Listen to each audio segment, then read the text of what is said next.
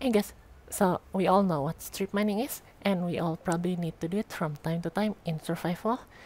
It can be done in multiple ways with pistons, rotors, scripts, and other things. But what I'm gonna show you today is how you can do it in the most efficient and simplest way possible without any of those things, and how to do it with 0% chance of crashing or clanging, which can be important in survival when you have like limited resource, PCU, and the need for efficiency.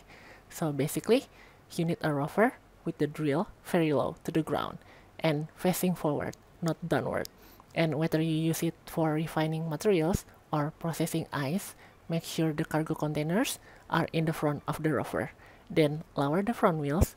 This will make the rover move forward when you start drilling.